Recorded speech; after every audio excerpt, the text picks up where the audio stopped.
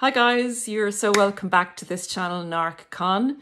On this channel, as you know, if you've been here for quite some time, we delve into the narcissistic personality disorder in order to really understand it, because survivors and targets of a narcissist really need to know what they've been through in order to fully heal and get the benefit going forwards. So if you're new here as well, you're so welcome. Thank you for dropping by, and consider like, share and subscribe if you get value from this forthcoming video. Today, what I'd like to look at, and it's something you come to terms with at the end of an interaction with a narcissist, and it's what actually lies behind the mask. And it's a case of rewiring your brain into away from the movie star character that the mask presented to you, and to actually look at what was really there. What was really there, and not what was presented to you. And I call this glimpsing behind the mask, or coming to terms with the reality of the actual emptiness of the personality of the narcissist, the emptiness and the continual need to search in order not to delve into that emptiness, because that emptiness is dark, it's scary, it's chaotic, it's unstable, it's envious of everything it sees, and it needs to destroy in order to believe when they see something that is not dark, that is not like them, that that is actually the illusion, and that their reality is the actual reality for every human being. So that's why they attempt to destroy you and to take you down and to feed off you and to keep going in cycles, so that they never have to stop and look at what's actually there, because it is empty, dark, and of a nothingness. And believe me, that's where they're coming from.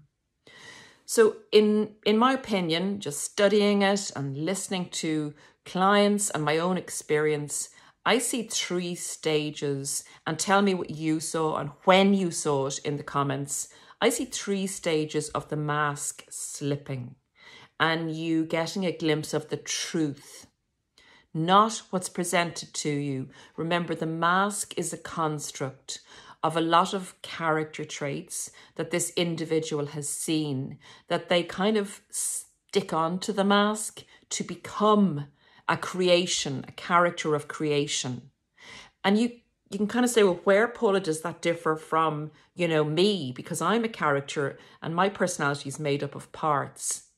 You have a stability, you have a core value, you have made your mind up about what person you are, and that doesn't change much. It grows and your behaviors can change, but the narcissist is a nothing. There's nothing stable. From one minute to the next, the narcissist can change its mind.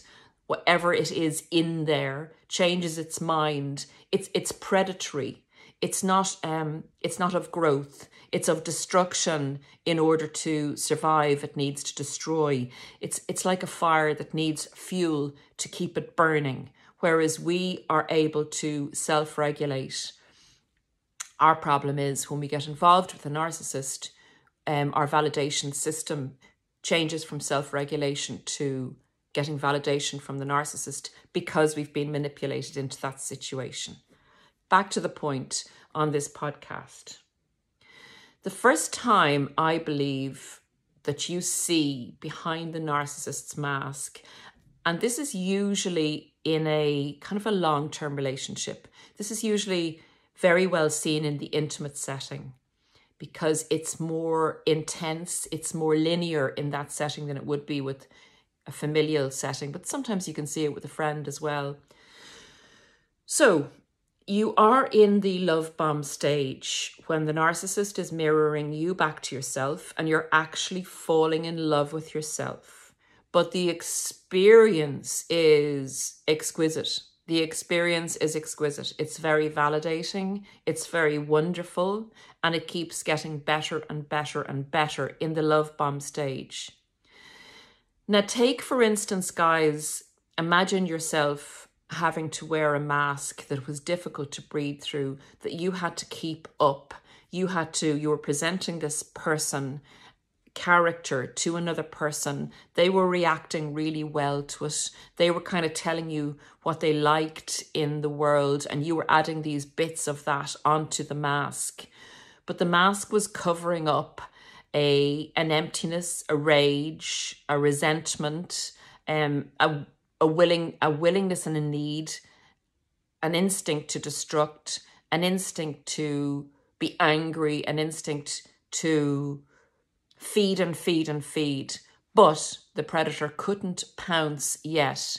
So the mask had to stay on. You're wearing this mask day and night, in the shower, in bed, all the time. And you knew that you had to keep it on very, very securely in the love bomb stage, because you needed your prey to come to you when it was going to be safe to engage with them, hook them. For us, for the targets in a love bomb stage, you're going along feeling more and more secure, more and more that this relationship is the relationship for you, that this person is the one. And it's like climbing a mountain in stages, and you're making great progress, and you can see the summit, and the summit, you know, the view from there is amazing, and everything is going well. You have all the equipment you need, and you're feeling secure, happy, content, excited, animated, loving the experience. And suddenly you slip. Suddenly the hook comes out of the mountain and you drop 20 feet. And you think you're going to die, because you think that this is the point, that this is such a shocking thing to happen. You're about to fall down and you're about to die. That's what happens in the love bomb stage when the narcissist's mask slips. When suddenly they turn on you in a kind of a heat test. They're kind of testing you to see how far you're hooked, but they'll say something really derogatory and you're, what? Did I actually hear that? You actually question whether, you look at them and question whether they've actually said this. It's like they punch you in the guts. You're not expecting it. It comes from left side. That's when you see the first glimpse of the mask slipping. Now, depending on your reaction, they'll quickly put the mask back up and they'll go forward, because that's when they estimate how much control they've already gained over you by your reaction to the slip of the mask. My slip of the mask came, I think, about 5 to 6 months in on a foreign holiday, when I got really derogatory comments about, what are you doing here with me? Go and spend time on your own, or something like that. It was a real push off, and it was the first after a very strong love bomb stage. So it's very shocking when it happens. You do glimpse this angry character behind the mask. The mask is put back on and you're continued to be hooked and you're continued to be manipulated. And basically they're extracting whatever they want at that stage. And they're doing it quicker as you go into the devaluation stage, because they know they've hooked you. They've brought the prey into a corral, say, a fenced in area, so that they feel pretty safe to go out and have a feed each day, and that you're not going to escape at this stage. That's the first glimpse, guys, of the mask slipping, of you wondering who the hell is the person behind the mask. But because they re-engage with the love bomb stage and the experience is so wonderful, that thought goes to the very back of your mind. You don't actually want to see it. It's akin to the red flags. The second glimpse you'll get of the mask slipping, and this is a shocker, this is in the devaluation stage. Remember, the narcissist has had to put the mask back on and has had to go forward, keeping you to feed off you, but not wanting you to get smart enough to jump out of the corral and to escape, or to be looking for an escape, or to escape at night when the narcissist's not looking. So this is when you are in the devaluation stage and the narcissist is fed up keeping this hot, sticky mask on that they can't breathe through. And they feel fairly secure that at this stage they need to keep you in check. They take the resentment out on you. They need to, it's like a boiler exploding. It's a boiler combusting. It needs to let the air out of itself so that it can continue functioning behind the mask, so to speak. And that's the narcissistic rage. And by God, that's a shocker when you are first introduced to the narcissist's rage. And we've all heard it, and people experience the same thing. The same dark, demonic energy comes in or out of that person. And the eyes go black, the pupils dilate. Sometimes they spit and foam, they're gesticulating, and their whole focus is on you, and derogatory, malicious, disgusting deprecation of you as a person. And you will be, where is this coming from? Who is this? You do actually get a sense that this is unworldly, that there is something possessing this person because they are so transformed into a different state. And the shock of the person that you know and love at the time, and seeing this creature being inhabited by something that is not of this world, is a big glimpse behind the actual rage, jealousy, darkness, destructive energy that is behind the mask. And what's even weirder is when it's finished, everything goes calm. The narcissist is simply puts the mask back on, clips it behind the ears, pulls it down the neck, and off you go again. At this stage, you're fighting for the narcissist to be the person they were at the beginning of the relationship. And you know in your heart, and tell me you didn't know, that there was something dreadfully wrong when you got this, what I call midterm glimpse behind the mask. But you were very, very weakened at this stage. You were like a prey that had been fed on, and you were, with the intermittent reinforcement, you're fed the future faking, and you're fed a good bit of the love bombing stage again to bring you back in line, to fatten you up, so to speak, to get more supply from you.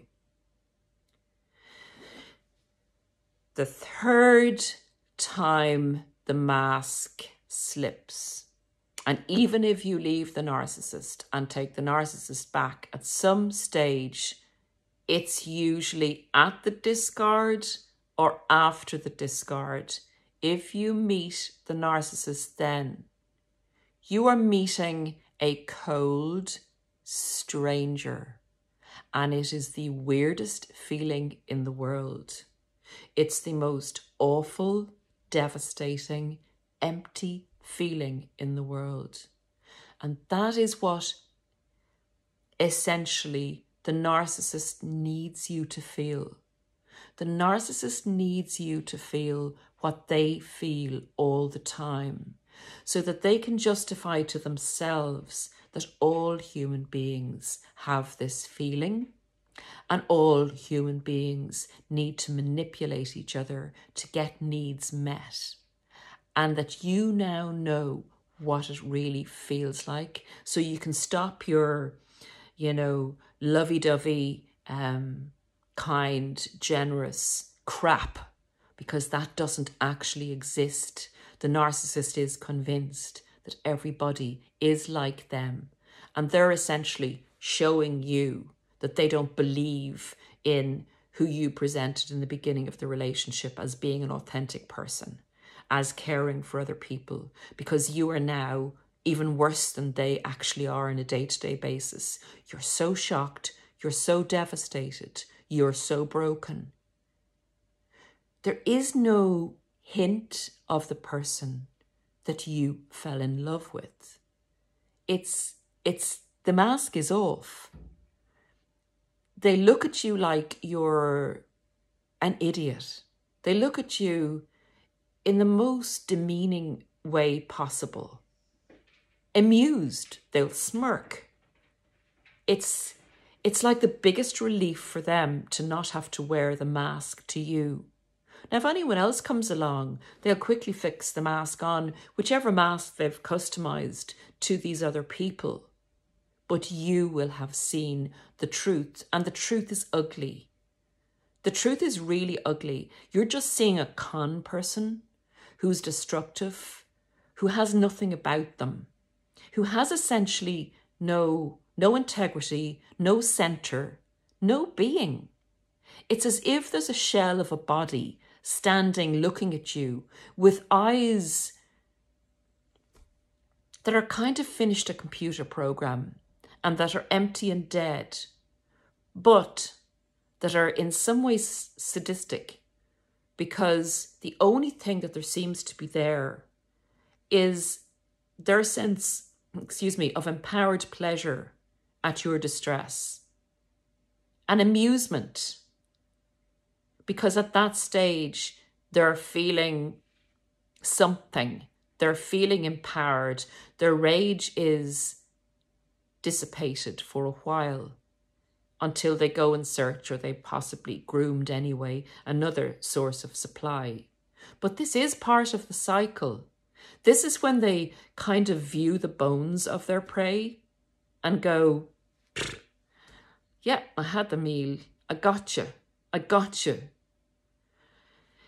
It's up to you at this stage to protect yourself, to leave that predator.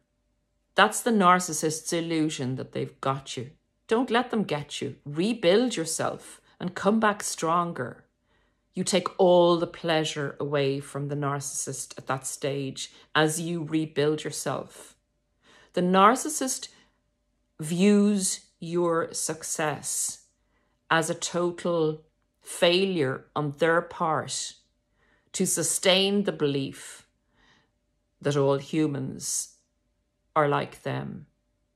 And in fact, your empowerment after and recovery after narcissistic abuse is a double win for good in the world, because you go away from that relationship so much stronger and so much more caring and so much more able to do good for other people.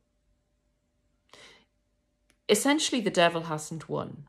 And that's the way I look on it, because the energy in the narcissist, behind the mask, the energy surrounding the narcissist is in no way a growth energy.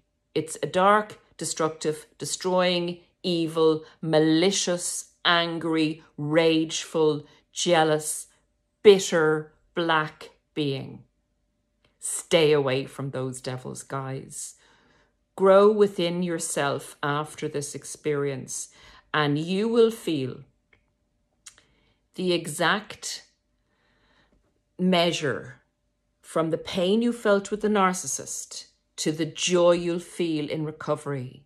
So if that was 100%, your joy will match that. And that is what the narcissistic demon cannot achieve. You will come out the winner.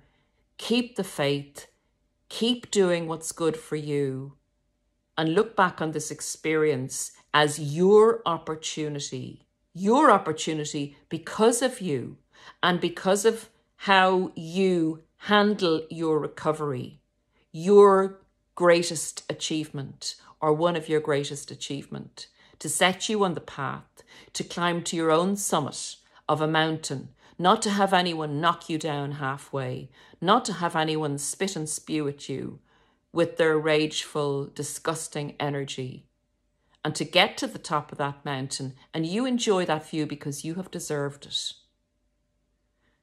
Till the next time, guys, take great care of yourselves, and I will see you in the next podcast. Bye for now.